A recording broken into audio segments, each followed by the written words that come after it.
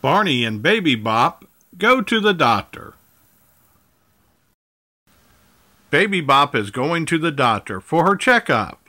It's been 1 year since you had your last checkup, says Barney.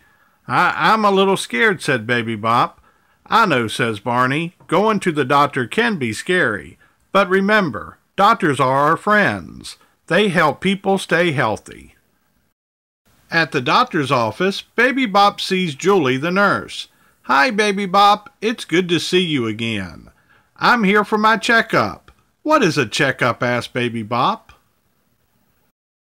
A checkup, says Nurse Julie, is when the doctor examines or checks you from your head to your toes.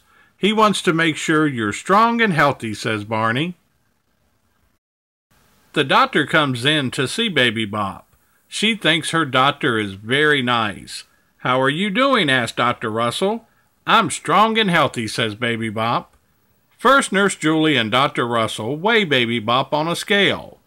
Then they measure her height to see how much she has grown. Look, I'm a big girl now, says Baby Bop.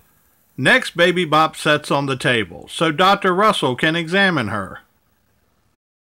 Open wide and say, ah, says Dr. Russell. Ah, says Baby Bop. Now Dr. Russell says, take a deep breath. Baby Bop takes a deep breath. Good job, Baby Bop.